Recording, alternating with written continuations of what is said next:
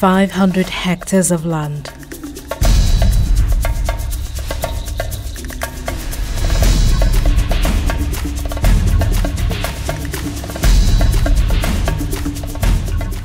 Over 750,000 tons of sand fill. This massive expanse of land sits the Dangote Fertiliser,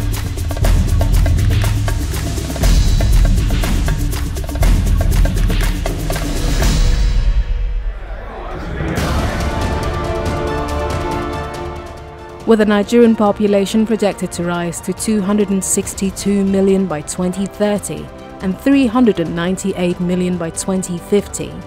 Little wonder that Dangote Industries Limited, a true leader in the Nigerian business space, seized the initiative to actualize a vision where Nigeria will be self-sufficient to cater to its own agricultural consumption.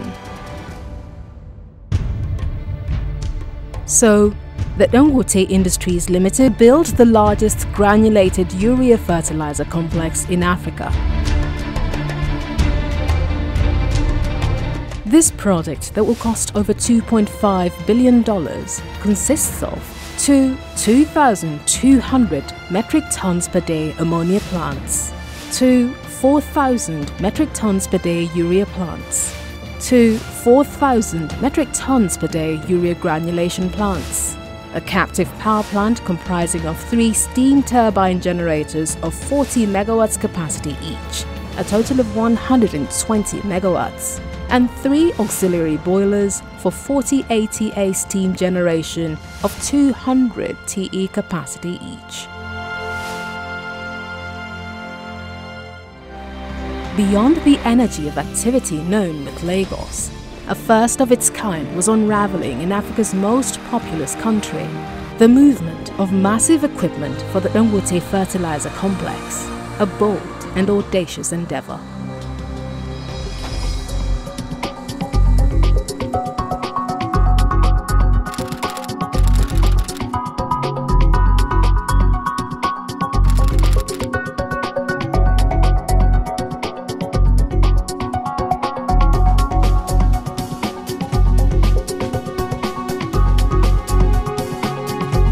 At 2:57 p.m.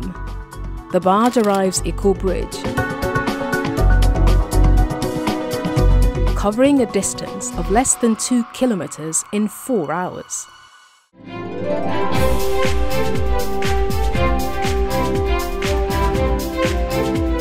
An Abuja shuttle airplane would have made the journey 4 times over.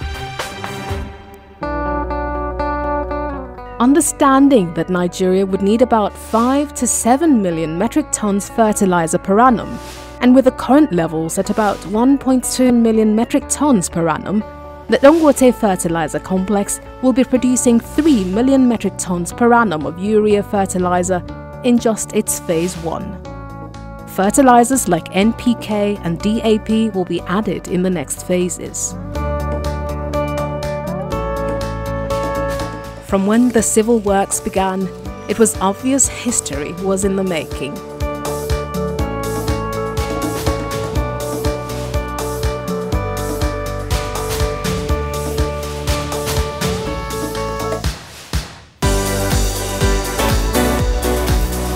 This gas will act as both feedstock and supply for the steam turbine generators.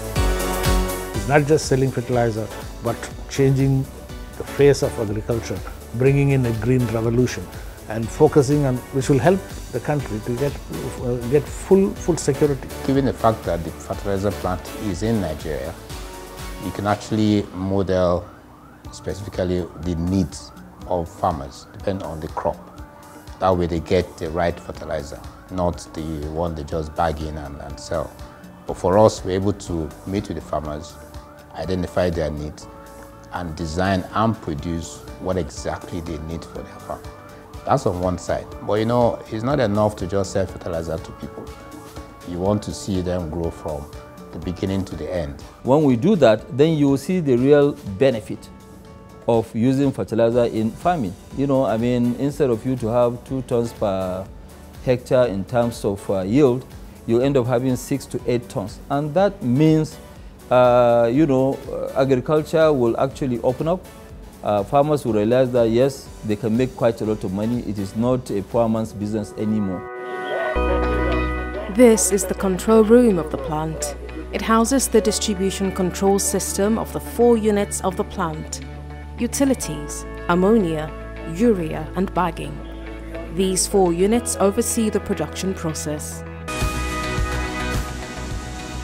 These white balls, happily moving along, are at 99.8% purity level of urea. The urea fertilizer is now ready for bagging.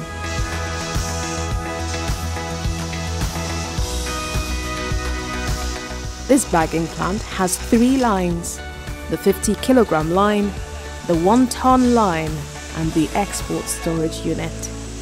This automated bagging unit is an endless stream of motion.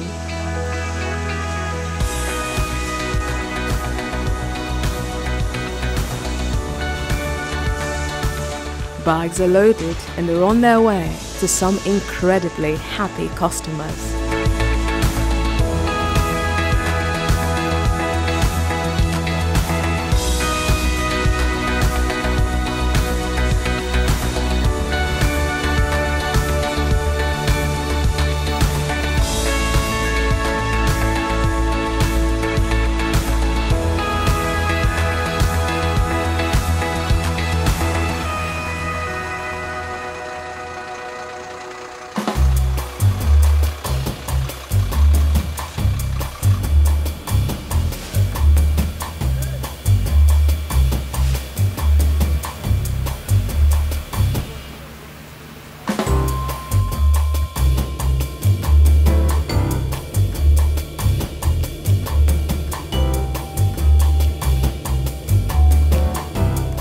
It is equally a busy day at the jetty where the fertilizer is being loaded for export. This vessel is a 30,000-ton capacity ship and it will soon be on its way to Mexico.